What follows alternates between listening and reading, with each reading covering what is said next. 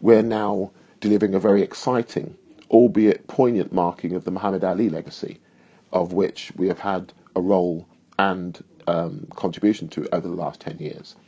And that will see Muhammad Ali's legacy, which next year will have seen on January 15th, marking his what would have been his 75th birthday, a fantastic program of giving back based on the Ali values: confidence, conviction, dedication, giving, respect, and spirituality.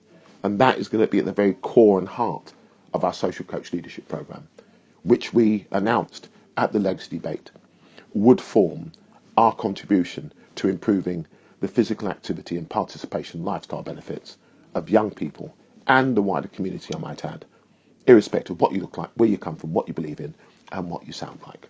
So it's been an exciting, challenging year. We've overcome a lot of adversity, but that is at the very essence of the Youth Charter approach.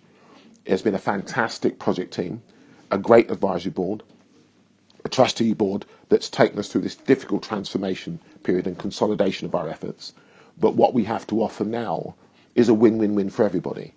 The social, cultural and economic investment that we'll be seeking will be justified, because I would challenge anybody that would suggest after a quarter of a century of work that we're not fit for purpose, or we're not a safe pair of hands.